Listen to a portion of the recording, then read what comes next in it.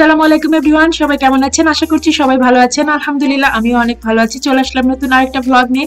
রূপপুরের উপরে এর আগে 2-3টা ব্লগ আমি আপনাদের সাথে শেয়ার করেছি, অলরেডি দেখে ফেলেছেন। আর আজকে যে ব্লগটা সেটা হচ্ছে সবচেয়ে আকর্ষণীয় ব্লগ, সেটা হচ্ছে রূপপুর পারমাণবিক বিদ্যুৎ কেন্দ্রটার উপরে আজকের ব্লগটা। তো এখানকার চুল্লি, তারপরে কিভাবে নির্মিত হয়েছে সবকিছু থাকছে এই ভিডিওটাতে। তো দেখতে থাকুন আমার আজকের ব্লগটা। আশা করছি আপনাদের ভালো লাগবে। ভালো লাগলে like, share and subscribe my channel and follow my Facebook page আফরোজাস world. Dhaka থেকে 200 কিলোমিটার উত্তর পশ্চিমে পাবনার ঈশ্বরদী অন্তর্গত পাকশী ইউনিয়নের রূপপুর গ্রামে নির্মিত হচ্ছে রূপপুর পারমাণবিক বিদ্যুৎ কেন্দ্র। প্রকল্পটি পদ্মা নদীর উপরে নির্মিত হয় হার্ডিং ব্রিজ ও লালনশাহ সেতুর পাশেই অবস্থিত। দেশের একক বৃহত্তম রূপপুর পারমাণবিক বিদ্যুৎ কেন্দ্র প্রকল্পটি দ্রুত এগিয়ে চলেছে। রূপপুর প্রকল্পটি দেশের উন্নয়ন অগ্রগতির জন্য একটি মাইলফলক। কিভাবে যাবেন ঢাকা থেকে? এই যে দেখেন, ঢাকা থেকে 200 কিলোমিটার উত্তর পশ্চিমে পাবনার ঈশ্বরদী অন্তর্গত পাকশী ইউনিয়নের রূপপুর গ্রামে নির্মিত হচ্ছে রূপপুর পারমাণবিক বিদ্যুৎ কেন্দ্রটি। সময়মতো নির্মাণ কাজ সম্পন্ন হলে 2400 মেগাওয়াট সম্পন্ন প্রথম পারমাণবিক বিদ্যুৎ কেন্দ্রটি 2023 সালে বিদ্যুৎ উৎপাদন কাজ শুরু করবে। উদ্বোধনের পর থেকে এর কাজ দ্রুত গতিতে এগিয়ে চলছে। কিছু কিছু ক্ষেত্রে দেখা গেছে 2 বছরের কাজ মাত্র 1 বছরে শেষ হয়েছে।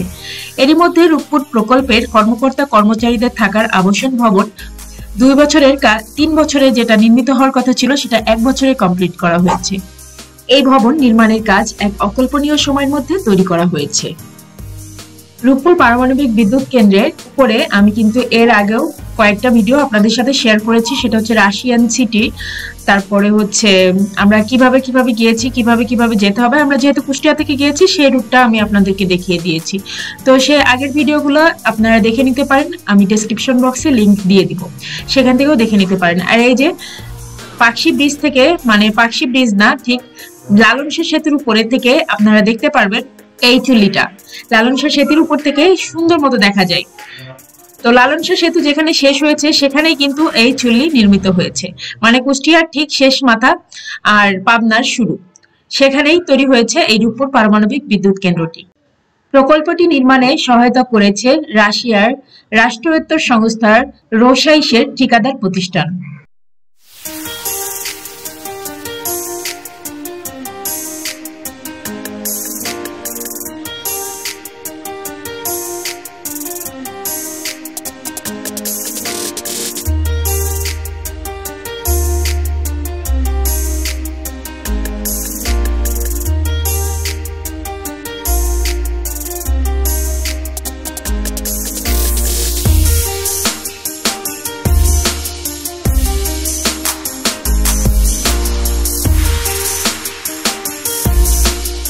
ভিডিওটা ভালো লাগলে অবশ্যই like, share and subscribe my channel and follow my Facebook page আফরোজাস world. তো দেখতে থাকুন আমার ভিডিওটা, আশা করছি আপনাদের অনেক ভালো লাগবে।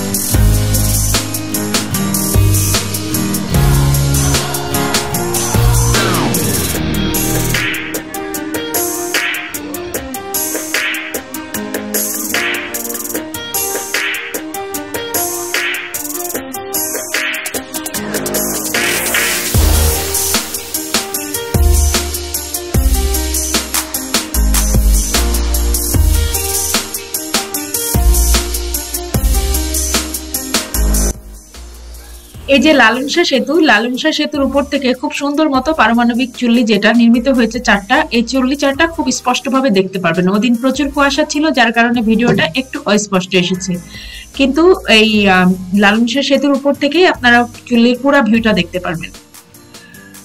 আর এই লালনশাহ সেতুর এই পাশে ঠিক অপোজিট পাশে পাকশী হার্ডিং ব্রিজ যেটা, সেটা অবস্থিত। তো সেটাও ভিডিওতে একটু দেখে নেন।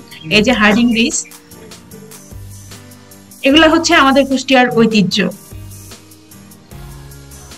তো লালনশাহ সেতু আর হার্ডিং ব্রিজ এগুলা কিন্তু আমাদের কুষ্টিয়ার ভিতরে।